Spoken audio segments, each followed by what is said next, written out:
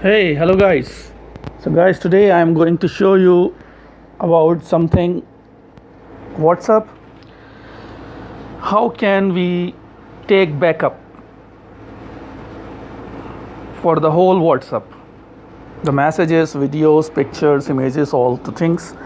So let's start.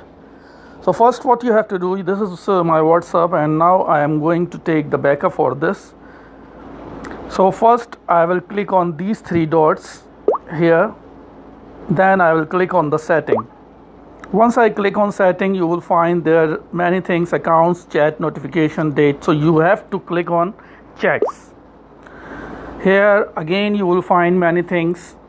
You will see when you will drag, so you will see chat backup. You will click on it.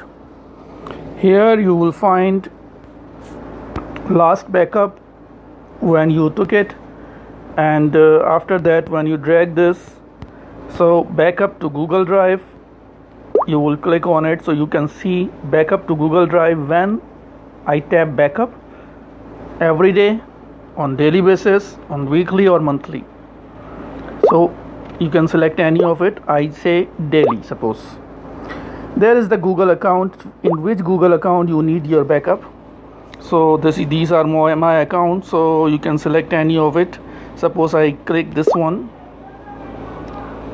Now this is all the backup will go on this account. Backup over through Wi-Fi or cellular. So I click on Wi-Fi or cellular. Include videos. You want videos, 95 MB backup, suppose for me. Okay, I want this. Now I will click on the backup.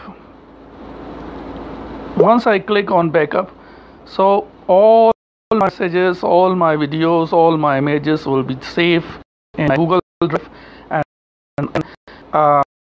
see all the things my Google Drive, and I'm using my mobile, and I am finishing this from this mobile. I want to transfer another mobile,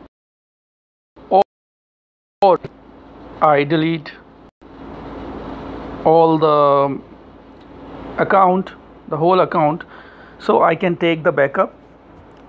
Because usually we change the mobile, so we need all the backups for the chat and for the, because if you delete account from here and you open from another mobile, so the messages start from the beginning.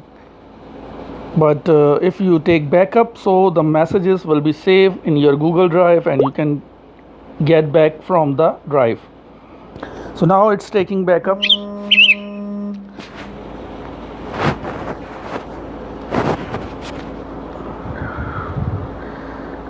So now you can check after it's finishing, you can check the Google Drive, and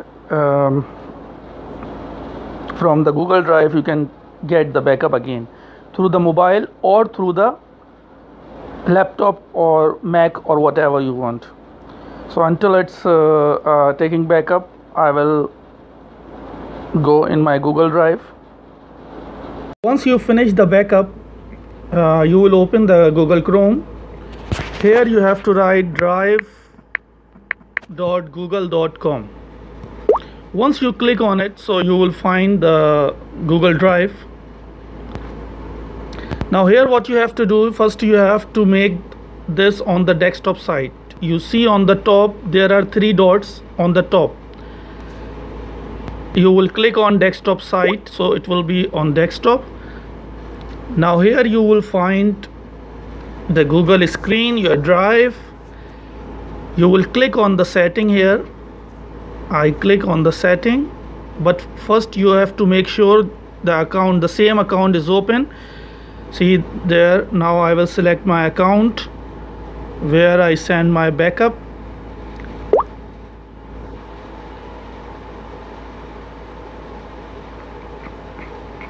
Okay, now I make a desktop site. I click on three dots and click on desktop site, then I will click on the setting. and then again I click on setting.